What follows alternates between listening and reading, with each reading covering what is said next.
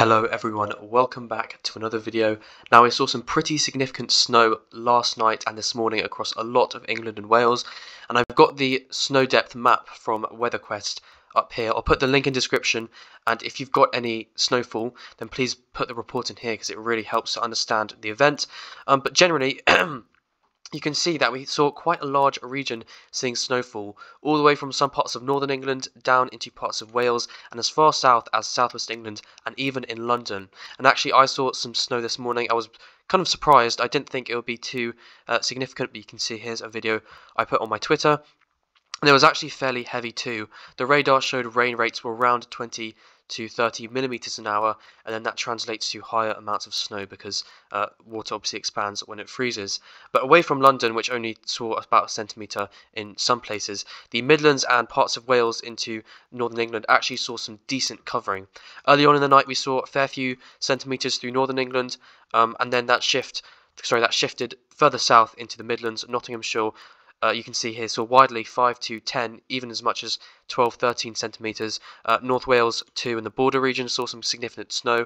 Probably not many reports here due to the low population density, but I'm pretty sure a lot of snow fell there too. And then down into parts of the West Midlands and areas further south as that snow band shifted during the morning. So like I said, please do report any snow you've got here to help fill this map, fill the gaps.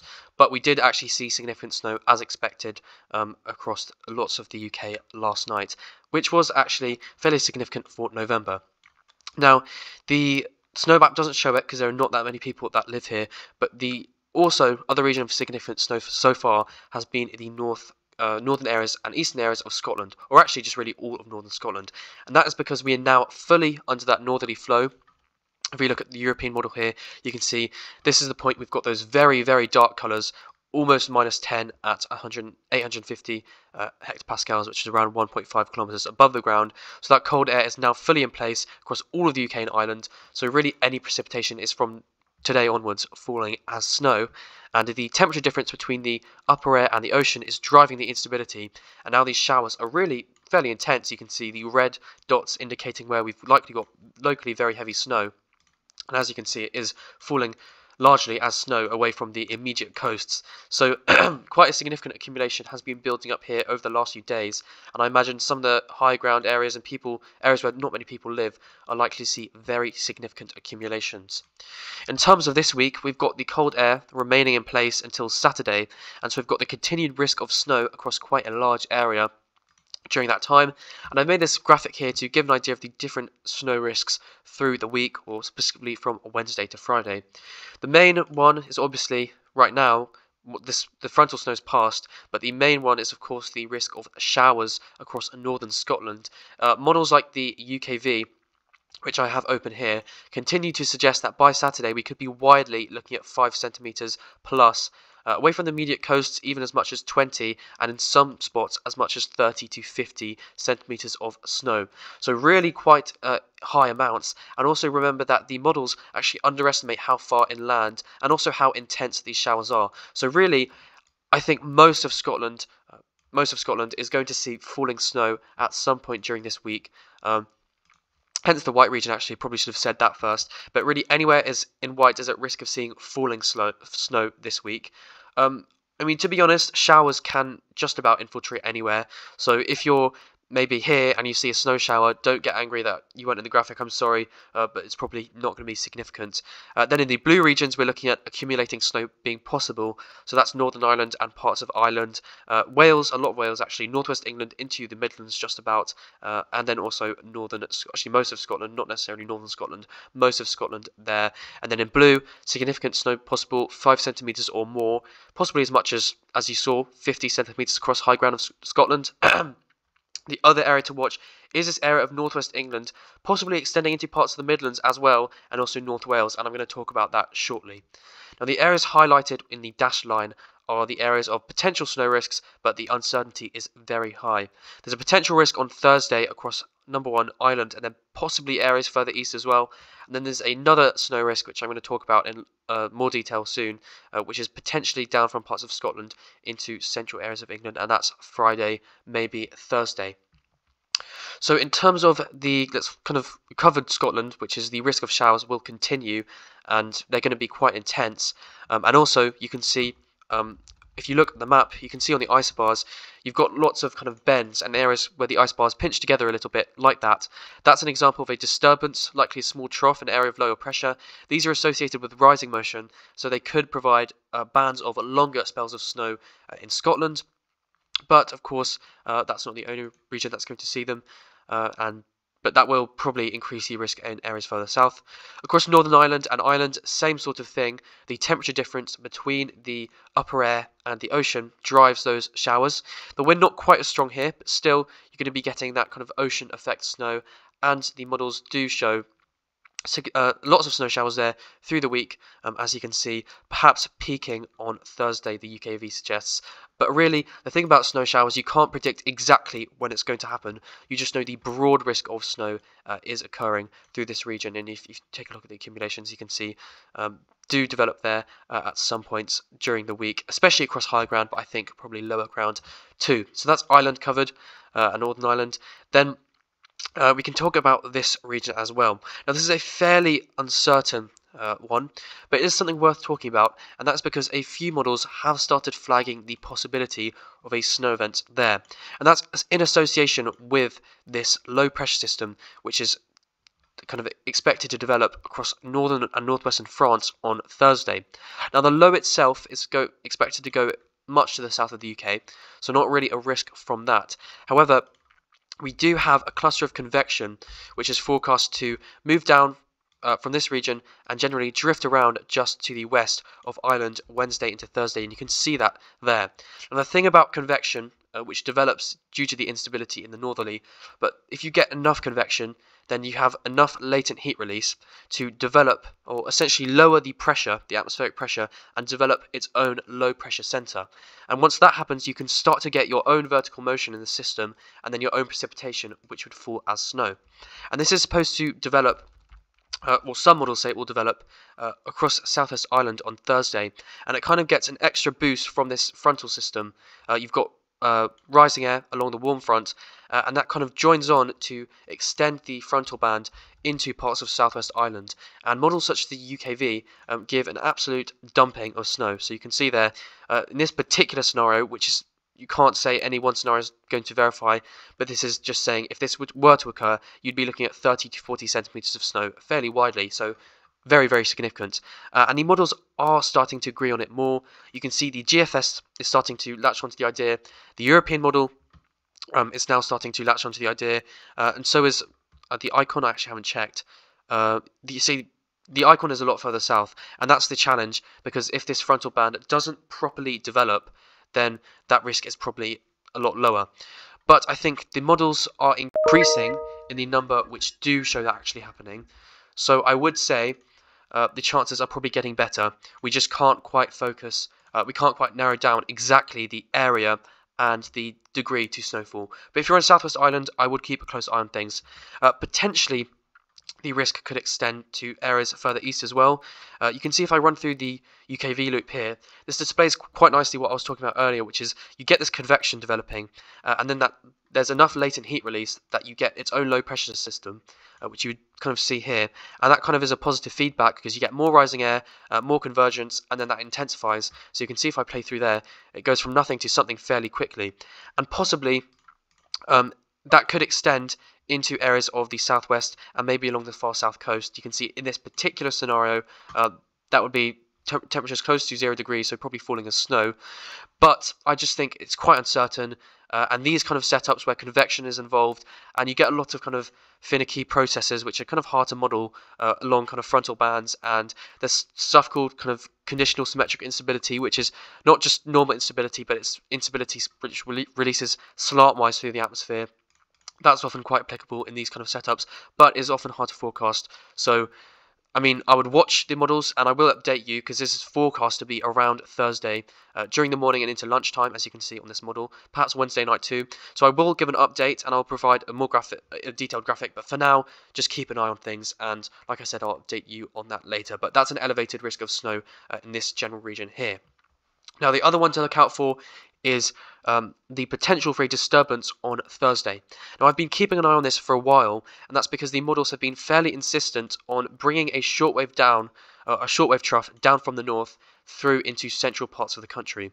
There it is on Thursday morning, moves through parts of Scotland, and then by Friday at midnight, you can see there it is across parts of southwest England, that kind of bend in the isobars with our shortwave, and then you can kind of see the increased colours just being picked up there, and then into parts of, extending kind of backwards into parts of northwest England there. Now the thing about these shortwaves is that yes, they can provide vertical motion, and that can often lead to a kind of spell of snow. You kind of similar process to what I was talking about before. You initially get convection, and then you can kind of develop that into its own low pressure system. But if you look at the models, this is the kind of confusing bit, you can see they really have nothing at all. They start to show a banding of precipitation across the north, but that just doesn't really translate to an actual snow risk. The only model of the kind of main models which had something was the GFS, which you can kind of see develops a few specks of snow here.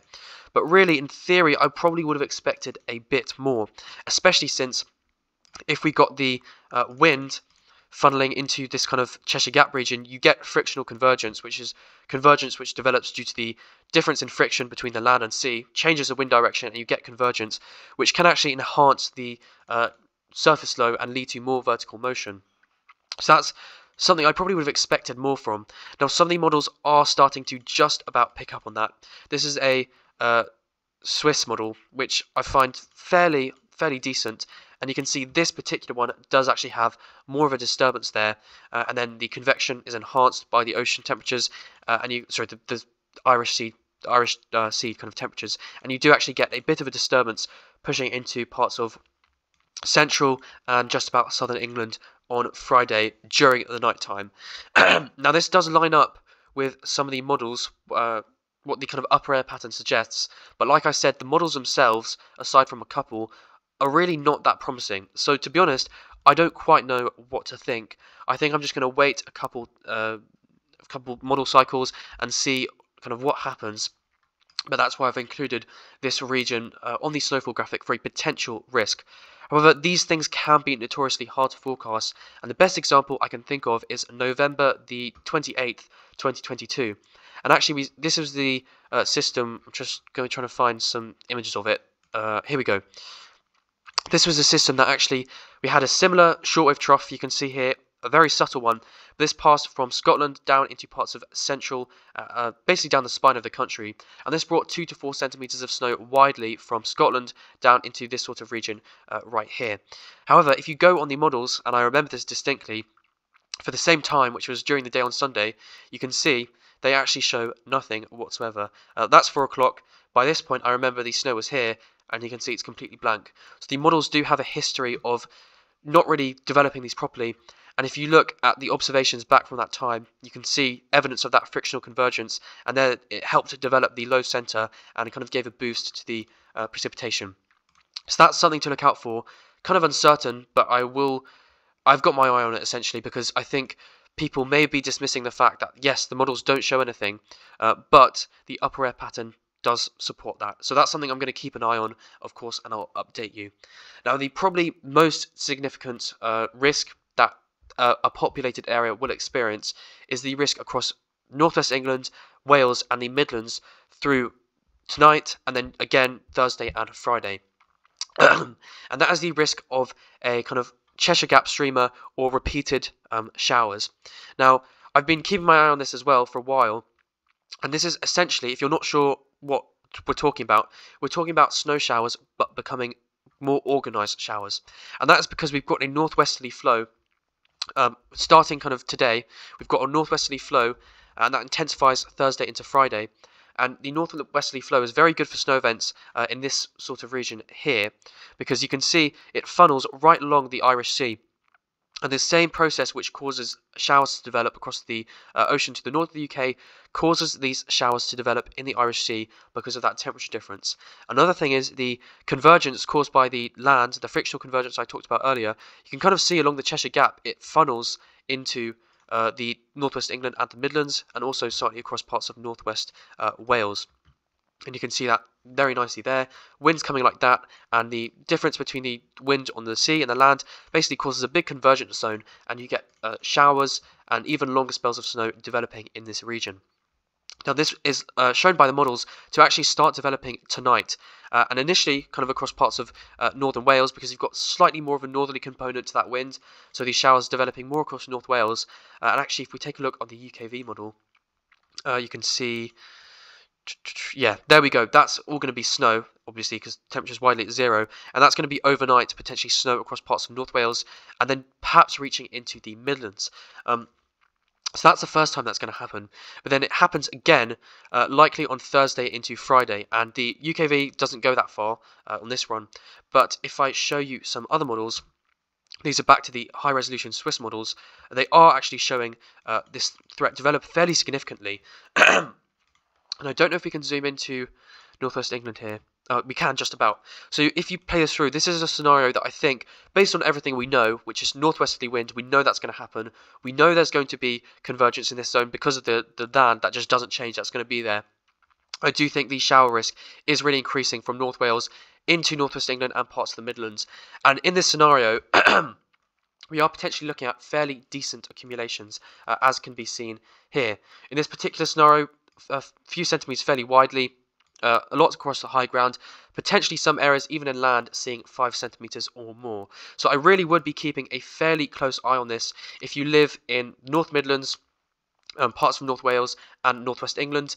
The immediate coasts may be moderated by the ocean, so Liverpool, it's probably looking quite marginal for you, but Birmingham, Manchester, all these areas in between, I would definitely be keeping an eye on